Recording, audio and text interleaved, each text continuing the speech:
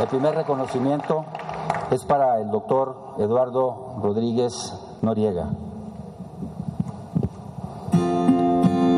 Él es médico cirujano y partero, egresado de la Universidad de Guadalajara y especialista en infectología, maestro en Ciencias Médicas y doctor en Investigación Clínica, con un destacado desempeño nacional e internacional ante la pandemia de influencia del virus H1N1.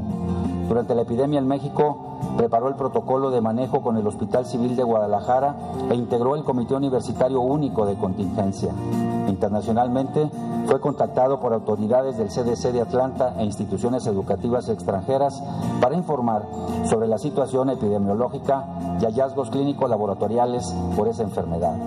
Tiene una reconocida trayectoria ética, profesional y docente, mayor a 3 décadas a nivel superior, en el Centro Universitario de Ciencias de la Salud, así como los cursos de Physical Diagnosis y Teaching Assistant en la Escuela de Medicina de la Universidad de Nueva York.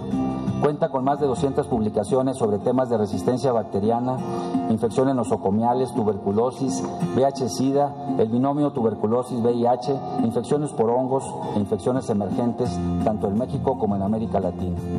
Es profesor investigador titular C en el Instituto de Patología Infecciosa y Experimental del Centro Universitario de Ciencias de la Salud de la Universidad de Guadalajara. Pertenece al Sistema Nacional de Investigadores Nivel 2 del CONACYT. Es miembro de la Academia Nacional de Medicina y de diversas asociaciones, consejos y sociedades científicas nacionales e internacionales. Ha contribuido a la literatura médica con varios capítulos de libros. Tiene asesoría de grado, de tesis, de maestrías y doctorados y ha participado por lo menos en 500 ocasiones en diversos foros científicos. Por su trayectoria, se le ha galardonado con diferentes méritos, tanto nacionales como internacionales. Por su contribución al engrandecimiento de la medicina mexicana, se le otorga este reconocimiento al doctor Eduardo Rodríguez Noriega.